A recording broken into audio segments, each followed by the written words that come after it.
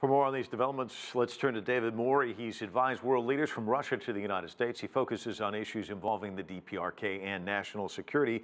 Let's start with Han Peng's story, the symbolism of what Pyongyang is doing, dismantling this site as a good faith gesture.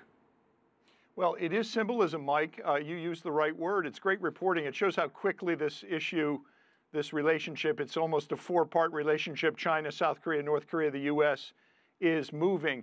It's a symbolic gesture as opposed to substantive. There's a whole series of things that have to happen for stability to begin to find its way to the peninsula. You'd have to hypothetically, if the summit happens, I think it's going to get delayed, would be my prediction. Look for it maybe in October in Singapore. That's the latest that I'm hearing on the ground. You'd have to start with a calming down of tensions, a freeze, a moratorium, and then phases, synchronous phases of denuclearization. It can't happen all at once. It's certainly not going to happen with a bunch of journalists covering it in North Korea.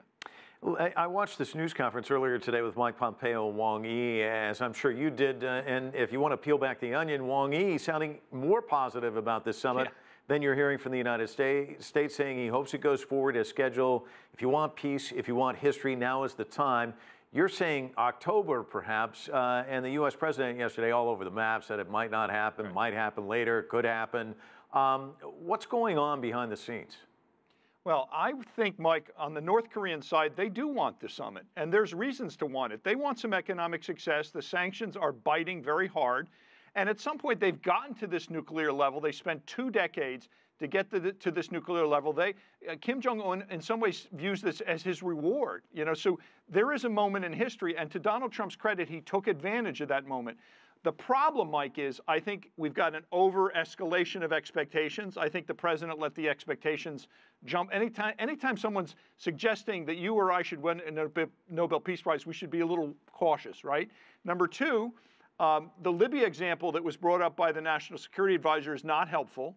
That scares the Koreans, as does bringing the U.S. out of the Iran deal. And then finally, as I said, this has to happen in phases. You can't go in and negotiate with the Koreans by saying, give us all your nuclear weapons, give them up, and then we'll normalize relations. It has to happen in phases. You have to date the North Koreans for a while and verify before you get married. You said he let the expectations escalate. He escalated them, didn't he? Correct. Yeah. I would say that look, in fairness to the president, it's a good question. When you have an abrupt sort of transformation, the Winter Olympics, the right South Korean president, we've ended up advising 4 South Korean presidents. I've been there 67 times. So I think, understand the Korean side of this. It all sort of lined up with Kim Jong-un's desire to change and pivot the course of his nation. The president didn't tampen down the expectations. He did sort of escalate them, over-tweet them. First it was Little Rocket Man, and then it was the Nobel Peace Prize. So you got to manage the expectations here. And I would make one more point, Mike. This cannot be done at the tactical level. There has to be a long-term strategy, which has not been the strength of this administration, in my personal opinion. There has to be a long-term strategy for this to work. It has to align with the trade war or non-war with China. It has to align with how we deal with the Iran issue, how we deal with the South Korean and Asian relationship. A whole multitude of issues come into trying to keep the momentum going on this. My guess is I'd love to see it happen because I think it's better to happen than not happen. But I think it gets delayed. That would be my working guess as of today. And kind of a sticky situation for the Chinese foreign minister. He arrives here in Washington, and right as he gets here, the Defense Department disinvites China to RIMPAC. China's been there twice before, Nathan King mentioning that. The Pentagon says the issue is the South China Sea, but Wang Yi looked at it differently today. He said, look, there's military assets in Hawaii. We're doing the same thing. Does he have a point? I don't understand this administration's policy toward China. There are legitimate trade issues that we should discuss with China. There are, particularly on intellectual property and counterfeiting, for example. Currency issues are really, to a large extent, a thing of the past. This administration has been very much stuck on that.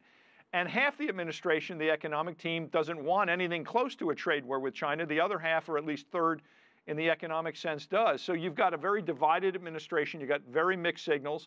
And that doesn't really help as you're trying to put together an historic summit, because the truth is China and the U.S. are much more aligned, in my judgment, on North Korea than people understand. As you pointed out, Mike, the North Koreans the Chinese foreign minister is rooting for the summit. You know, who would have thought that? I think the Chinese don't want a complete breakthrough and a reunification that they have no control over, nor do they want a war on the Korean Peninsula. So something in that middle range that pulls this most dangerous part of the world away from the precipice, I think is what the Chinese are looking for. And that's part of what makes this an historic opportunity, I think, for the president and for the United States and North Korea. Let's hope they seize it. David Morey joining us from New York. We'll keep our eye on the calendar. You're saying October. We'll wait and see.